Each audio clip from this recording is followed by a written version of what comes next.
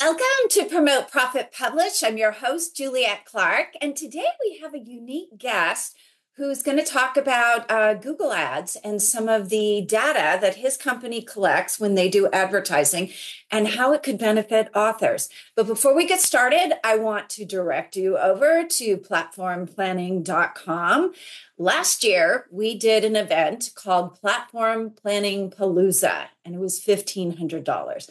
And this year, because so many businesses are struggling out there, we want to do it for free. So you can go register at platformplanning.com.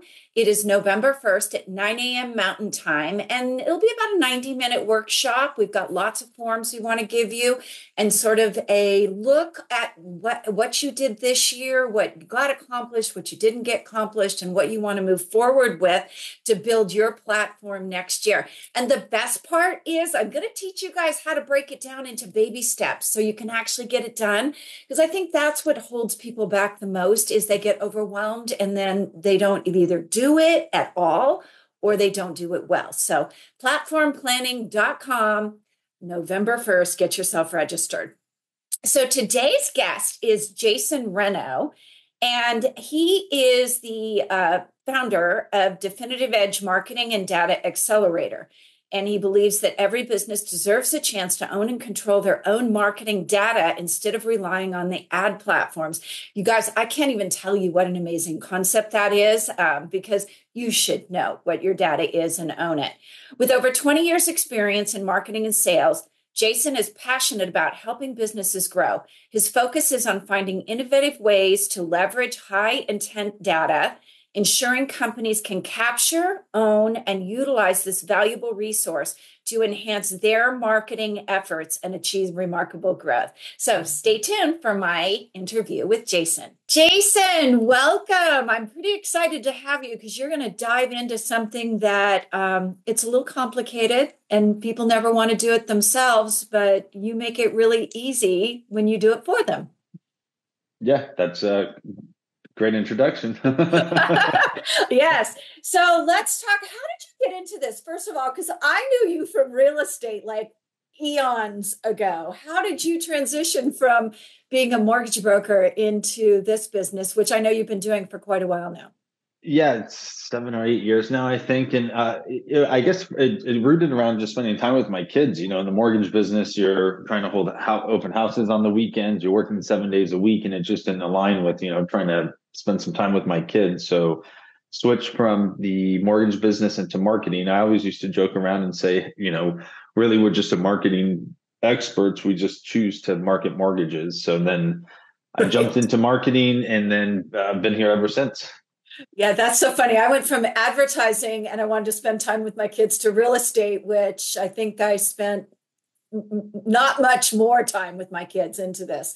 No, not at all. Not if you want to, not if you want to stay busy in a, competitive kind of area, I guess. Exactly. People don't realize in real estate, like those people who make quite a bit of money are like 24/7 players. You really have to be in that industry. Well, and it's not so much almost the amount of hours. I guess it depends if you have a good like assistant or TC or something, but it's really more the hours, because you're always working the opposite of everybody else. When everybody's getting off work, they're like, "Hey, Mr. Realtor, can we let's talk about our loan. Let's talk, let's go see a house, whatever it is." So yeah, it's just the hours that you have to work, the evenings and the weekends, that type of stuff. Yeah, it definitely is. So now you are a data company, you do omni-channel marketing. And I think for authors, this is going to be a real eye-opener on how to use all this. So talk a little bit about omni-channel marketing first. Like, what does that entail and how does that little pixel you use facilitate all that? Okay, well, great questions. I'll start with the first one there, omni-channel.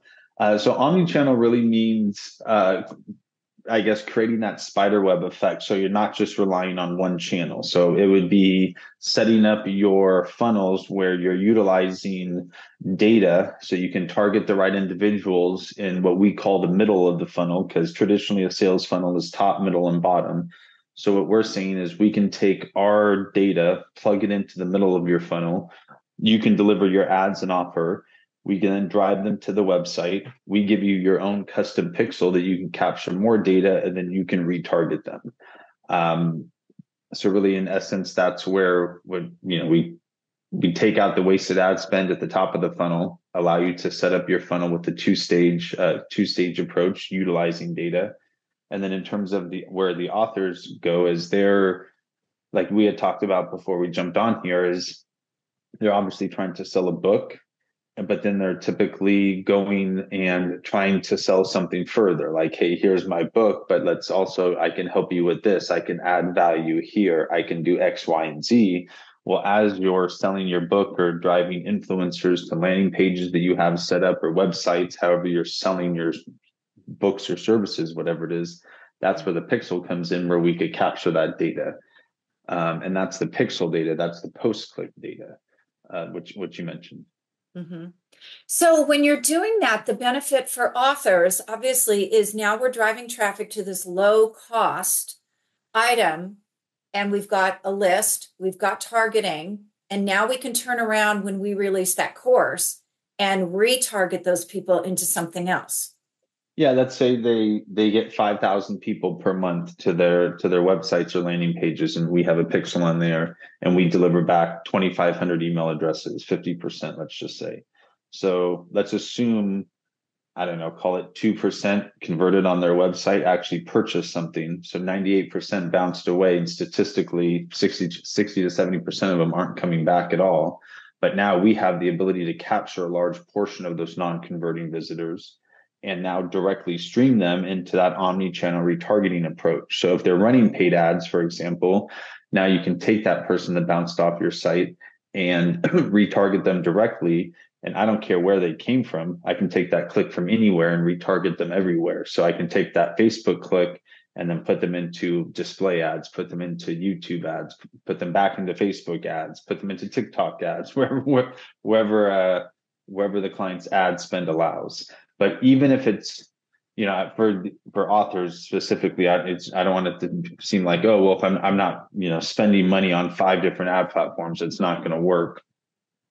It works very effectively, even if you're just using Facebook ads, for example. And the main thing is you're going to own the data. So now, even if it's just, for example, you take the data that comes from Facebook ads and you're using our pixel, capturing around 50%, you now own that 50% of the data. You can see the name, the email address. You can put it back into an email CRM. You can analyze the data. Where are these people coming from? Oftentimes we can provide demographic and firmographic data. So not on everybody, but what percentage are making, these different income brackets, what percentage are homeowners. There's a lot of valuable feedback that comes along with the data as well.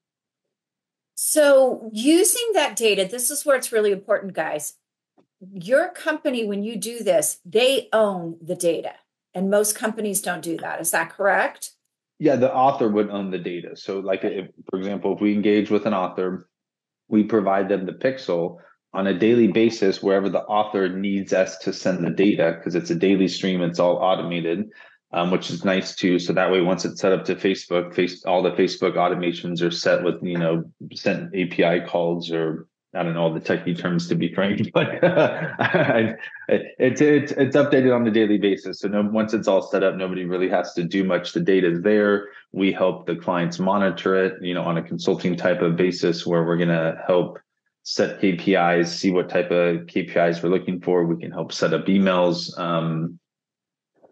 We've been helping companies use the data for quite a while now. So we know how to use it. We know different ways to use it. We've seen different funnels and email copies and different business niches and that type of stuff. So from a consulting standpoint, we try to provide a lot of valuable feedback to make sure they get the most out of the data. Okay. So if you're an author and you're building your platform, they should start with that initial opt-in with you guys to start collecting. Would that be the place to start, like the driving traffic to a landing page with an opt-in? I'm trying to kind of walk them through how they can do this. I mean, the simple answer is you want our pixel on, or technically their pixel, anywhere that they're driving traffic, from that first click to even down the road. The Pixel, when we're installing the Pixel, we'll tell them. So if it, for example, if they're duplicating landing pages like we talked about in high level, right? Where they're duplicating landing pages. So there's a Facebook page, a YouTube page, a TikTok page. It's, just xyz.com/Facebook/YouTube, whatever it is. The Pixel will tell you where those clicks came from. So then you can possibly retarget them differently, or, it's just segmenting out the data depending on where they came from. Okay. So I think you guys just heard there, you can drive traffic to your website, which I don't typically do because I get so many referrals. But if you're gonna target it to your website, do you want to find out how long they're staying on that homepage, or maybe the sales page? What would be, you'd put it on every page and then give them data back, correct? Yeah, I wouldn't be able to tell you how long they stayed on those pages. There's some other tools that you can install that will tell you, like, how long they stayed on different spots on the website, and how far down that they went, and like heat maps, that type of stuff. But no, the Pixel, it's a form of identity resolution. So we're going to put on the Pixel. I grab the cookie crumb that's left on the website. We're then going to take it offline, de-anonymize the cookie crumb, and then give you the data that's attached to it. Right. So the other thing that you can really use that effectively for is looking for glitches in your funnel as well. I know we used to do that a lot. So can you talk about that a little bit? Because somebody might land on your landing page and probably go to your thank you, but email 3 inside of your funnel may have a headline that like nobody's opening.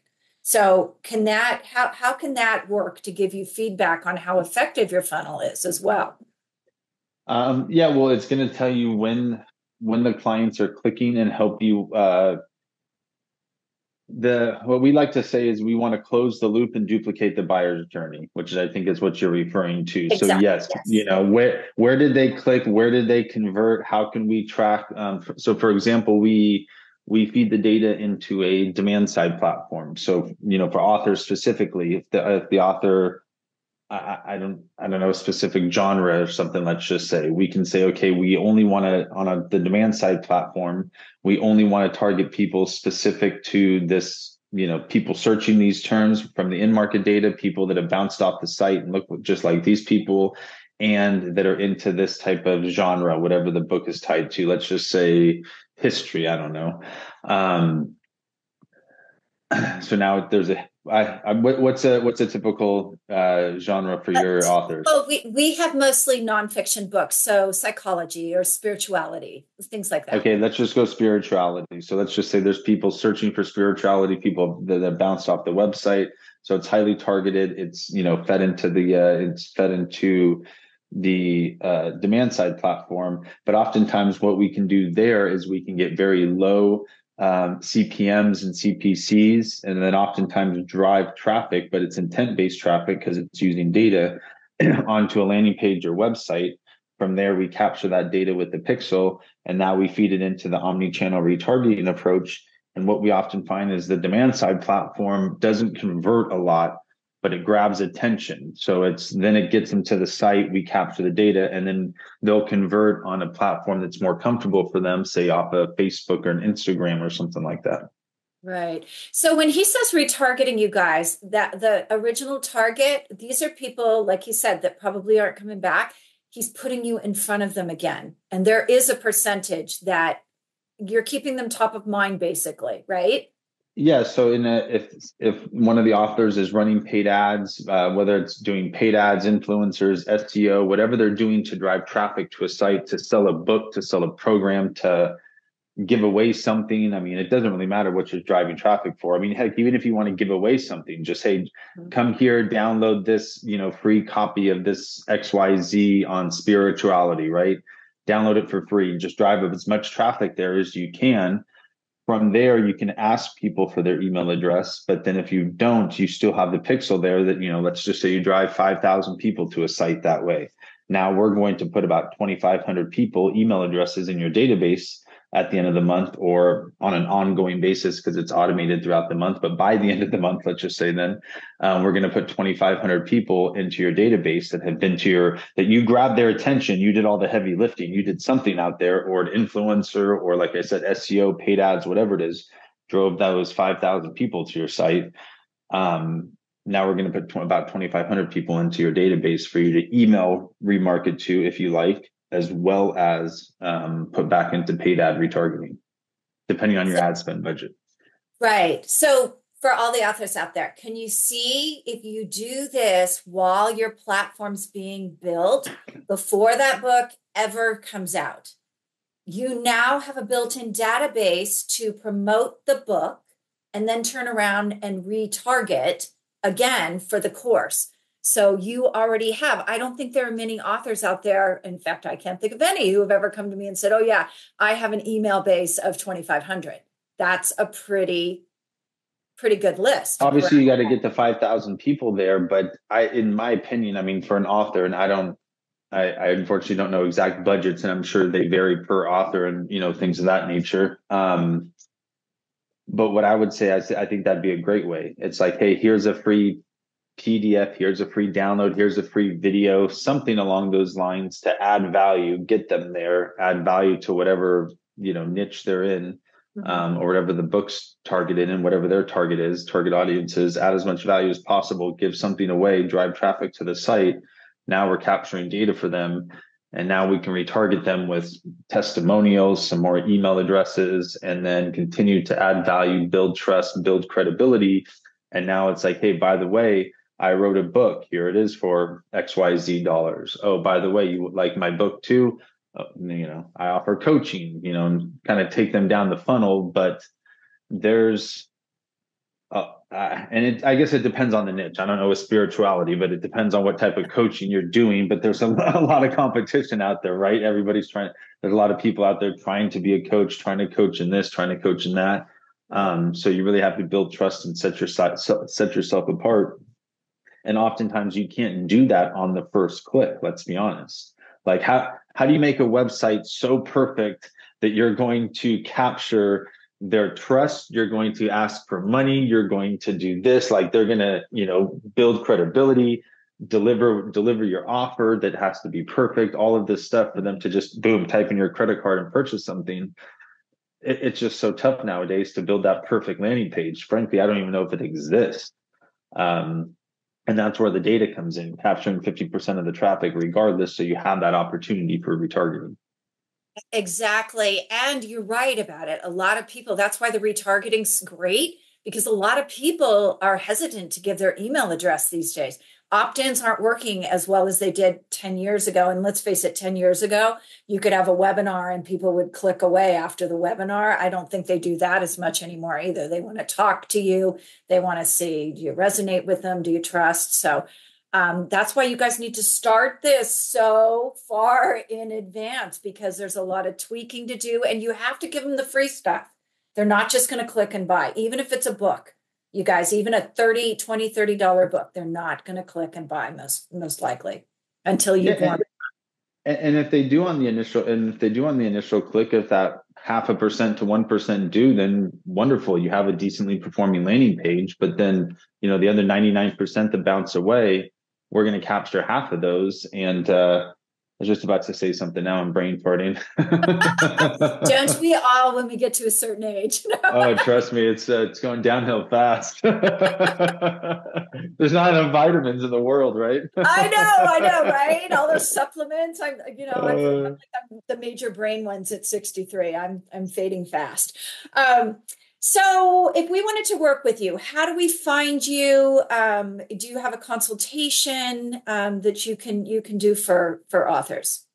Yeah, absolutely. We do. I mean, basically free consultations or discovery calls for anybody to see if we're the right fit, if the budget works out, the target audience works out, the overall goals work out. And then we do a 60-day ramp up period, and our contracts are month to month. The budget fluctuates depending on the client's needs. Do they just want the data automated and then consulting? On some circumstances, we do media buying for clients. So if they need a media buyer, then possibly work that out into the budget. But yeah, we do a free no cost discovery call. So we can dataaccelerator.ai is the website. We can there's about an 8-minute video on there that explains this a little bit further for anybody that might be slightly confused, because it is, it's by the time you do, it's the simplest way to put it is you have a pre-click in market data, which is targeted by keywords, people searching for your product or services that are in market for your product or services that we're going to feed into your ad accounts. So now you're marketing to a warm audience, driving traffic to the site. The 1% that converts, great. The other 99% that bounce away, we have a 50-50 chance at capturing that data and giving them the ability to retarget. And then whether it's our media buyer or whether we're coaching their media buyer, we'll show them how to even take that pixel data, the people that have bounced off their site, which, the first click is one layer of the in-market data is one layer of intent, but then once they start clicking to the site, that's a second layer of intent. So now we take that data and then we'll start putting it back up into the middle of the funnel. And now we create lookalike audiences with that data, because technically there's 2 layers of intent there versus 1, for example. Right. So now we, kind of what we talked about earlier, closing the loop. It's like, okay, here are conversions. Here are people that we've already got to click, that we've attracted their attention. Now go find more people like that. And then obviously once we get the conversions, then we start closing the loop even further. Yes. And a key thing you said there is month to month, because when I've done advertising in the past, I had to sign like a 6-month contract. And it's just like, I'm paying you and the spend, and I'm not getting results, and I'm stuck. And I think that's key. How long would you say is reasonable if I hire someone like you? Is it 2 months? Is it 3 months? When do I start seeing results? Because I know before people would say, oh, you're going to have to wait 6 months. And here I was like 40,000 in and seeing 0 results. So that's actually a great question. So what I like to say is with plugging in the data and being able to use the data lookalike audiences, what I like to tell clients, and it's always not the best thing to say on like a first discovery call, but it's like, I can fail faster than anybody else. And that's the name of the marketing game, is who can basically fail the fastest to find the winners. Cause like you're saying, hey, it's going to take 6 months. And it's like, it's basically a marketing company is like, hey, it's going to take 6 months for me to figure excuse my language. It's going to take 6 months for me to figure things out. And figure out what ads are going to work, what offers are going to work, what headlines are going to resonate, what landing pages are going to work. Is it short form? Is it long form? Blah, blah, blah, blah, blah. And the biggest thing is, how are we going to find the right audiences? And now with Facebook and the ad restrictions, and then it's like, hey, I got a converting Facebook page or a Facebook ad account or a campaign, whatever you want to call it. But like, what if Facebook shuts down your ad account? What if Facebook now limits something, says something's wrong, flags something's whatever? Now it's like 100% in your funnels in Facebook. That's like where we like to show people is utilize the data and spread it out a little bit. Drive some traffic from demand display ads. And what's nice with us is we have a seat on Trade Desk, which is one of the nation's largest, most reputable demand side platforms. And then combined with all of our clients, we meet the minimum requirements. We've already paid the setup fees. So an author can come in and spend as little as, $1,500 a month or so just on display ads to drive high intent traffic based off of data, based off their past visitors, et cetera, where, if they went to Trade Desk directly, their minimum ad spends, I don't even know what it is, 25, 50,000 a month, something like that. So that's another benefit. There's no additional charge. The author would just have to put up the ad spend. We plug in the data, the author provides us the content, and then now we can target and retarget people everywhere outside of social media. Yeah, you guys, this is so crucial, because marketing, I'm sure you'll agree, marketing's a guess. You can have the keywords, you can have the best design, but until you actually test it, it's not going to work. And so everybody's afraid to test. Everybody expects somebody to hit the nail on the head, and it's just exactly. It's just not realistic. What I like to say with the data is it takes a 6 month down to a 6 week type of a 6 to 8 week type of time frame. So what we do when we charge, for example, is we do a month to month. We figure out what works within the client's budget, what we're providing, what they need, what they don't need, et cetera, et cetera. We come up with a reasonable monthly budget. We charge that up front, but then that gets them what we call a 60-day ramp up period. So they pay us one time up front. That's for the first, 60 days, or I'm sorry, 2 months. So you can look at it as 50% off if you want to look at it that way. So that way we can find the data, we can start capturing data from their website, we can start auditing their campaigns or helping them set up whatever's necessary, whatever we're doing for them. And then that gives them a solid, 45 days to see the data at work, to see my team and I at work, and then they can decide to move forward on a month-to-month basis from there. Now, do you, at the same time, do you guys build the funnels for them, or do they have to have their funnel already built by the time they get there? No, we do. We can do a full build out if they need to, and that's where it's like everybody's like, well, how much do your services cost? And it's just like, well, depends on what you need. I mean, we have some clients, we just dump all the data into a large S3 bucket. They take it from there and put it in their data lake and send it to their Facebook ad accounts and do all that themselves. And then we have other clients that large addiction treatment centers, things like that, where we're doing full funnel build outs on every single platform from TikTok. And so we have an in-house video editor, we have an in-house graphic designer, because the toughest thing about like even running video ads, for example, on TikTok, is the TikTok video format is different than a YouTube, is different than a Facebook, is different than Instagram. So it's like, yeah, you have to have somebody. It's, somebody's like, oh, I have somebody that does my videos, and it's like, just send me the raw videos and I'll take it from there, or my team will take it from there, because I don't have time to wait on 5 different versions. Exactly. My I team didn't and I know have that. a process now where we can do that or help out with that. That's so funny. I didn't know that because I only use YouTube and Rumble. I'm sort of, but I am addicted to the Instagram reels. Well, yeah, because obviously whether it's a box, I mean, TikTok's horizontal, vertical format, then there's the 16:9, then there's the 9:9, or not 9:9, whatever it is. I forget. I don't know. I see all the different formats flying through the Slack channels, and luckily that's not my department. Yeah, no, I know. And I actually had someone on LinkedIn say, I have to delete you because I don't like the way you're presenting your Opus clips. And I was like, oh, okay, whatever. Doubt you were going to be a client anyway. So, Jason, so if we go over to dataaccelerator.ai, they'll be able to watch the video. Will they be able to schedule an appointment also? Yeah, there's a link right there that would take them to my Calendly page, so they can take a look at my availability, probably starting as recent as or as soon as tomorrow, if not whenever they're available, and then book a time. They'll get sent a few reminders, and we can hop on a Zoom call. And that's the best part of this job for me, is learning about businesses, seeing what they're doing, seeing if we can make something work. And it's and then it's not just, I guess, even like for authors, for example, as most people, it's when you start using the data and start like targeting, it makes things so much more efficient. So ad spend dollars go farther. It allows you to scale faster, or what I like to say is the word scale should be fail. So it's like, oh, well, how fast can you scale? It's like, well, let me figure out how fast we can fail, and then those terms should be intertwined, frankly, because that's what it takes, is failing to scale. And but showing people how you can do that and how you can do it on multiple platforms is what's fun. Yeah, no, it is fun. Capture the data, track it through the funnel, start closing the loops, and all that fun, all the fun stuff that the big companies do that most kind of small businesses call it, because that's what I guess in this case an author really is a small business. Most small businesses don't even know something like this is even available to them.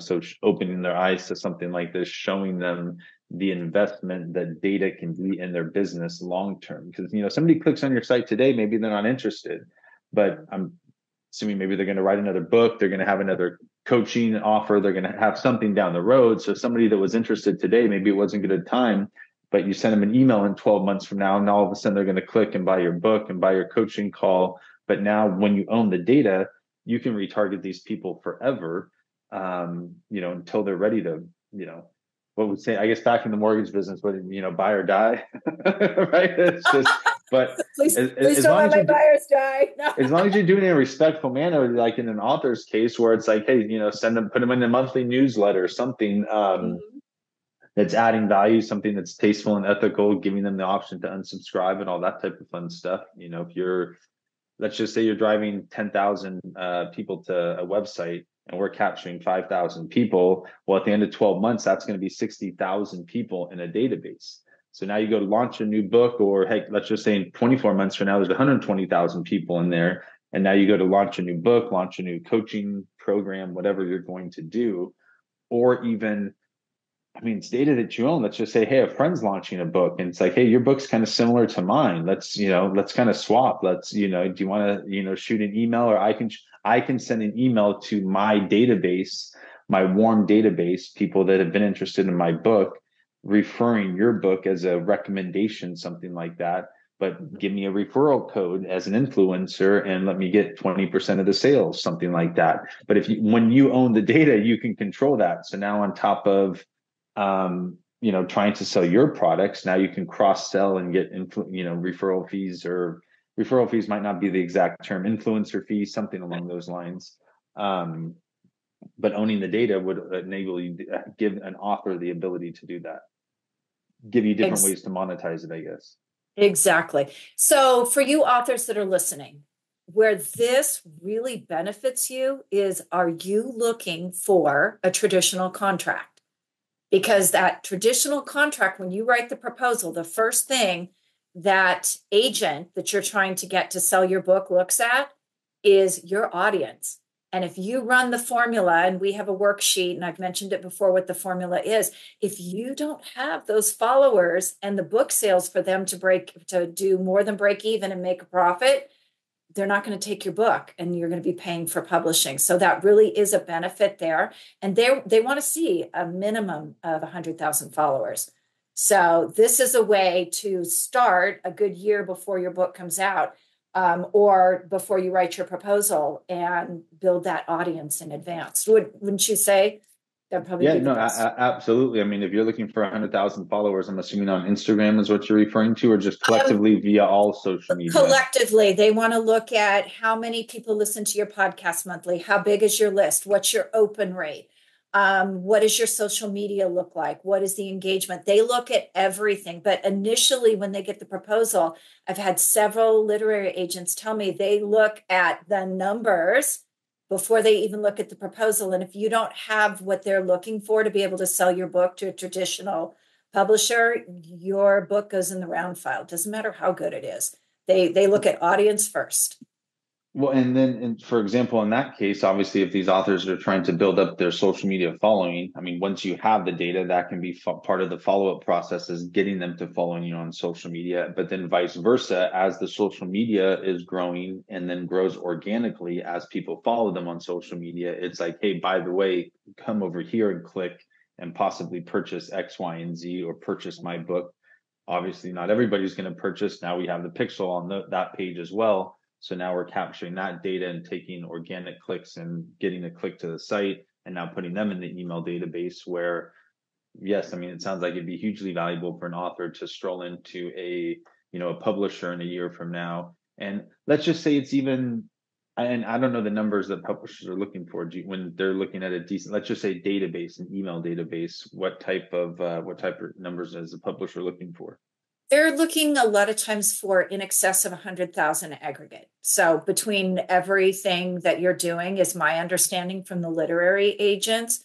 So like 100,000 email database, social media following. Yeah, all of it together. But the other thing that's part of that is, when you're organically growing the social media, you need to get them into your list, because Mark Zuckerberg owns Facebook.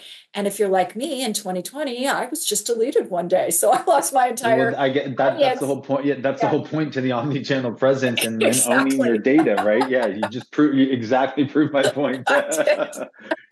Should have just said that to start off the call. Oh, sorry. Yeah, I was one of those bad people who made some comment and got deleted. But you know what? My partner Alvin did it.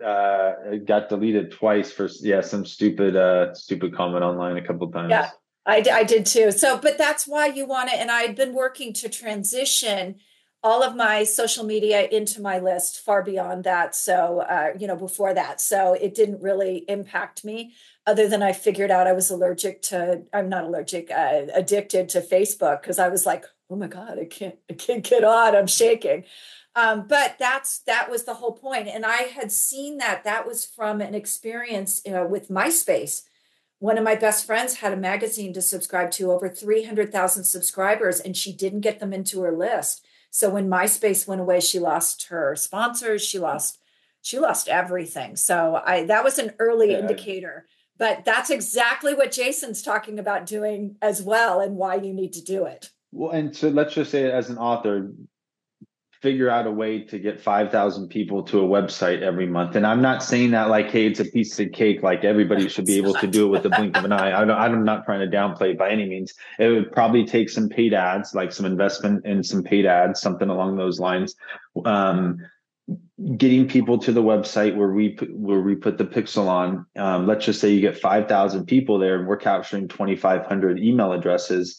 Now you're strolling into your publisher in 12 months from now with 30,000 email addresses. We're not saying, hey, we have followers, people that might have accidentally followed a bot, whatever. We have a list of 30,000 people that we send a monthly newsletter to that gets a 33.3% open rate. That's 9,000+ a month, give or take. I think if it's 30,000, right? Something like that.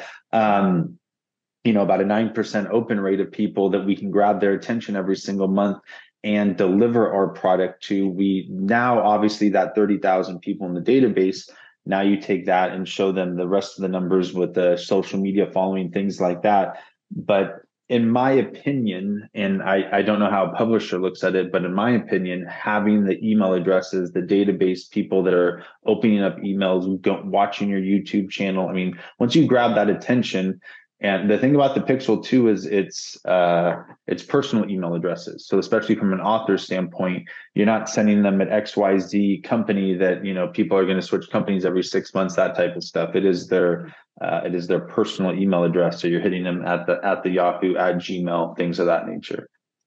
Yeah, no, and that is so crucial to do this.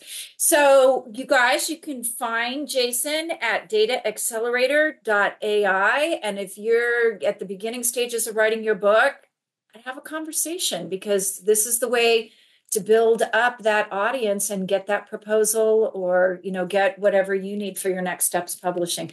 Jason, thank you. Yeah, what I just want to say real quick, even if an author listening to this, even if they don't think they're ready, I'm more than happy to do a 20-30 minute discovery call, because a lot of the time what happens is I can give them a couple ideas where if they implement it now, or think, kind of think with the end in mind, like, okay, at the end, I want to plug in the data here, and here, that might change some things during that build process. And even if it's, what I like to say is, I'm not trying to close anybody or do a one call close or whatever. It's like, hey, let's do a discovery call. And 9 out of 10 times, the client's not going to be ready. Sometimes 30, 60 days, sometimes 3 to 6 months down the road, depending on where they're at in the process. Some clients obviously ready right away. But yeah, we can meet now, put a plan in place. And even if you're not ready for 3 to 6 months, that's okay. I would actually recommend that you guys do that, because I know that many of you guys get into this and you have no idea what it's going to take to build a platform, budgetary wise, build a platform, publish, and then market the book. So it's good that you have your numbers in advance so you can budget and figure out, what you can do and what you can't. Jason, thank you so much for being on today. I appreciate you having me. I'm really glad we connected on LinkedIn there.